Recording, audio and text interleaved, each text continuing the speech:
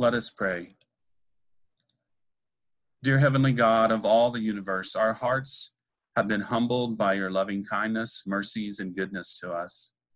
Thank you, God, for listening, for answering our prayers according to your perfect will. Thank you that we can come to you in whatever circumstances we are facing in our lives.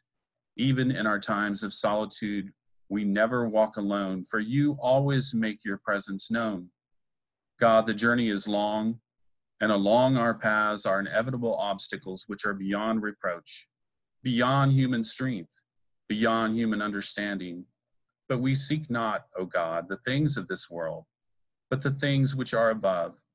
We know it won't be easy at times, but we fix our eyes to your Son, Jesus, our great Savior, Lord and friend, our blessed hope and assurance. Deliver us from the darts of the evil one sent as temptations of despair, hopelessness, and discouragement. Give us the wisdom and strength to overcome the world and its tribulations. Help us to be of good cheer, of good courage, like the Lord Jesus did.